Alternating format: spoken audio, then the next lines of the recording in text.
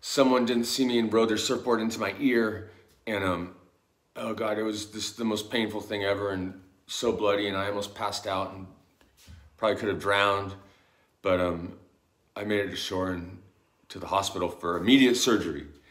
But I can hear fine now. This time around, it's like, oh, okay, well, guys, I need to speak up for myself at this point, because for the last 10, it's been 10 fucking years since the last movie.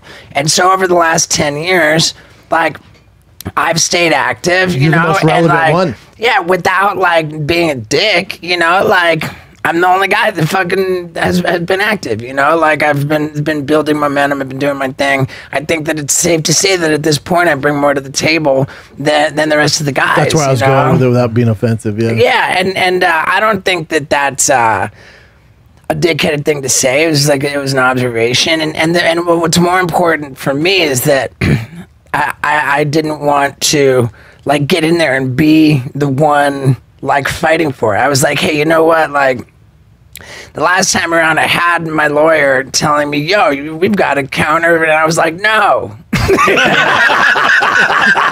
The lawyer's like, why do you have me? Right. And, you know, because that last time around I was newly sober. Like, I didn't know if I had it in me. Yeah. You know, I was just like... This was for the movie? But for So wait, Jackass when you were 3D. sober when you did the slingshot? Yeah. In the porta potty? The porta potty slingshot, I was completely sober.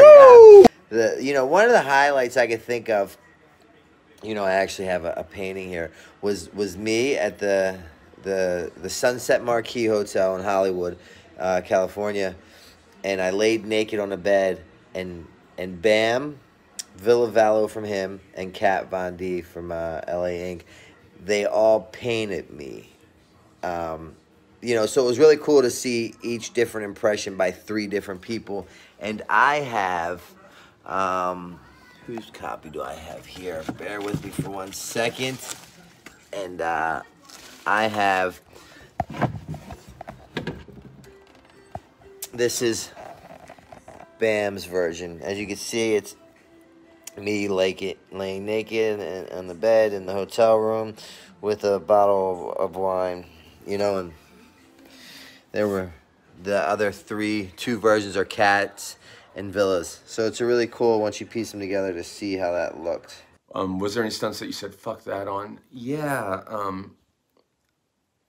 there was one thing that I said, fuck that on. And it was, they wanted to put everyone like in a tent that was gonna slide down a giant mountain with a big jump at the end of it. And it was a bouncy house. And they'd done like a test one on a little hill in Pennsylvania with a little jump, but this was on a big giant mountain, and it had a generator in it, which could have like hurt somebody. And anytime you have too many people in one thing, you know, you risk heads bumping each other. And it was down a giant Sierra Nevadas mountain, going off a jump with, you know, 8 or 9 people in it. Bad idea. So I was like, no, this is bad. We're all gonna get seriously hurt. And I think everyone else pretty much felt the same way before. Sometimes ideas come about and then they progress and they turn into something that, you know, different than it was at the beginning. Or you see it in real life. But normally, no, we never like chicken out. But this was just a bad idea.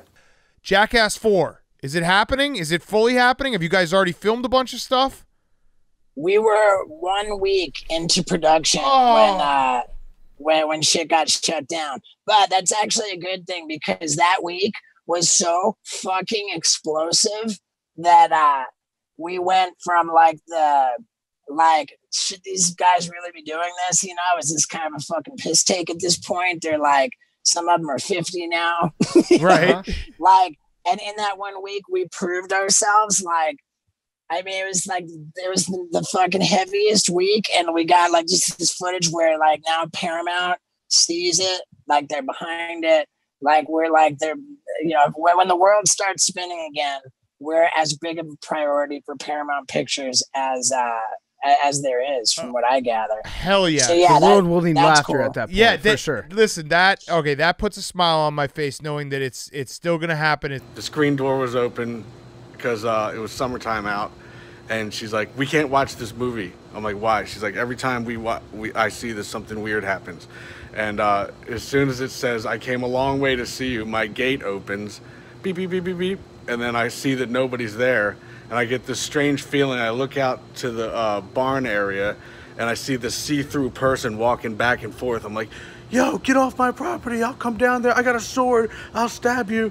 I get in my car. I run up there. I get in my car because I'm scared. Missy gets in the car. I floor the car in forward, and then as soon as I get there, I look up, and it's a white owl sitting on the corner, and I look at Missy, and she just got a white owl tattooed on her arm. I'm like, say hello to your dad. And then she said hello to her dad, and then the owl flew off. Yeah, it was nuts. Yeah, man. It's April and Phil Margera. Yes, hello, CJ. And thank you for being big fans of Viva La Bam and Jackass.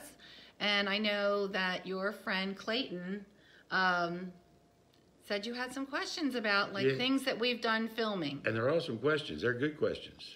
Well, I have to tell you that the stunt with the tractor in the hole was real. Everything that happened on the show was real, and we were not told.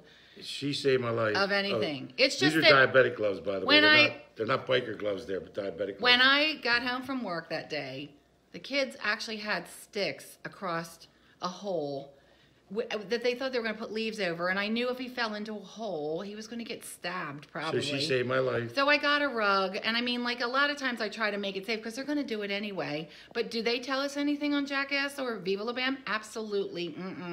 It was not staged. It was what it was. I was just trying not to have a panic attack every single time. For Viva La Bam, it was me, you, and Vito that was left out in the cold. They had their own meetings, and then the whole week we were worried what was going to happen, and we were nervous.